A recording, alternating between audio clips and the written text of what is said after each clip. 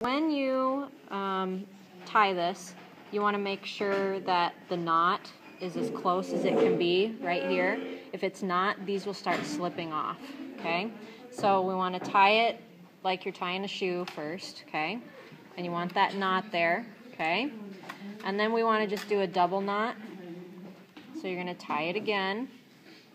And you may need somebody to help you to keep that tight, so to have somebody that would hold that. Or somebody could just pull the strings. Okay? And that's pretty close to the center. And then, where's my example at, guys? It's right in here. Okay? I just kept tying this in a knot to make it look like